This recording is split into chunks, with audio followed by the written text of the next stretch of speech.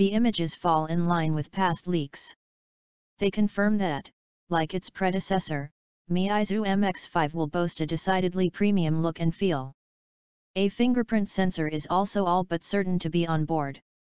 Meizu will reportedly price the MX5 aggressively in China in order to handle the constantly increasing competition.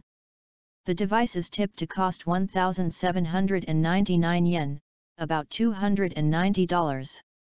Rumored specs of Meizu MX5 include Mediatek MT6793 SoC, 5.51080p AMOLED display, 3 GB of RAM, 16 GB of expandable memory, and 20MP camera. The handset will boot FlymeOS 4.5 on top of Android Lollipop. A higher-end Meizu MX5 Pro will also be announced in the near future.